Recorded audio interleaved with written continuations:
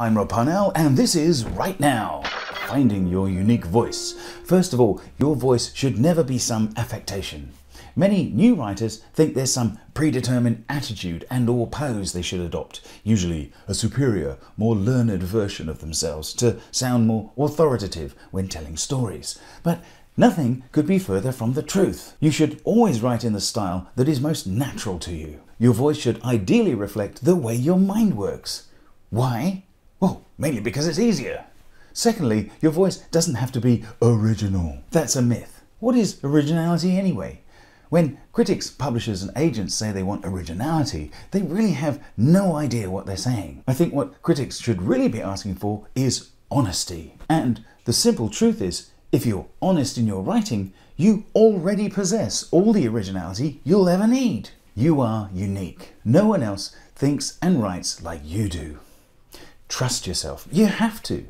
It's essential to your growth as an artist, because it's only when you trust yourself to say exactly what you mean with honesty and integrity that your true voice will start to come through. So how do you get your own author's voice? It's a process, of course.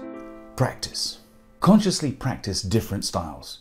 Write using different voices. Attune your mind to noting differences in style. Detach. Write without thinking for short bursts. Try writing for 10 minutes when you wake in the morning, before you can think straight. Force yourself to write whether you're inspired or not. This is a great technique for getting in touch with your subconscious voice, the one deep inside you that speaks your truth. Avoid. During writing spells, especially first drafts, don't read anything. No books, no newspapers, no magazines, no cereal packets, nothing. Starve yourself of influences so that you can concentrate on just your voice and not only the things you want to say, but how you want to say them. Affirm. Read your words into a recorder. The best passages will be easiest to read. Delete clumsy words, extra adverbs, shorten overlong sentences. Experiment. Try writing 2 different versions of short stories. Write one with all the literary might you can summon. Write another with casual indifference. Post out both to magazine publishers or read them to your friends to see what they think. Strengthen.